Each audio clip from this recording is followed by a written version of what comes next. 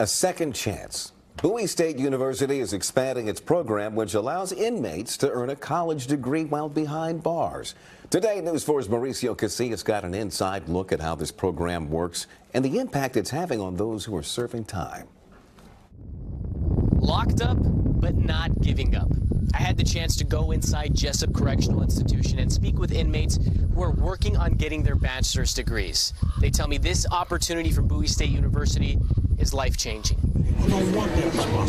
The start of the semester is just around the corner for these Bowie State sociology students. When it came to education, me and education ain't mixed. But the problem is, except in Bowie State now, is all I do is read and write. Jermaine Williams is one of 9 inmates who has already finished 1 semester of classes.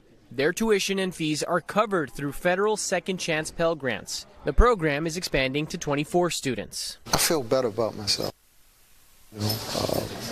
Like I said, it's something that I probably couldn't imagine at certain points in my life. Their path toward a formal education has been anything but formal. It's a complicated path, but one that offers hope for a better future. I'm not the sum total of my mistakes. I can do something different, something bigger, something that's bigger than me. Education would stop a lot of us from doing a lot of the things in which we did in the past to get us in prison.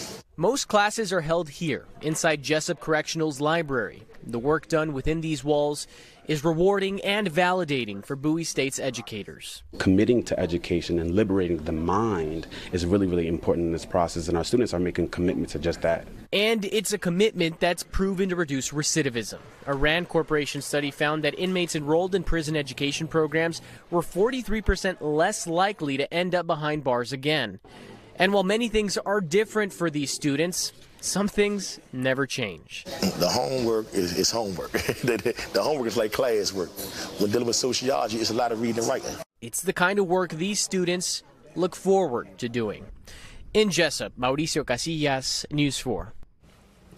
Right now, Bowie State is the only HBCU offering a degree program for prisoners in Maryland, but the state's Department of Correctional Services tells us that they hope to expand the partnership with other schools.